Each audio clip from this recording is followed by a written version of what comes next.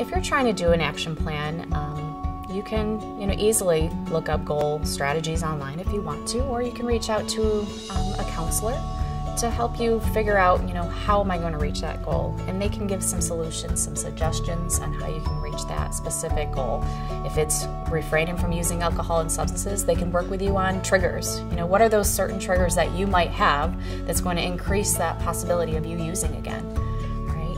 And coming up with how are you going to handle it?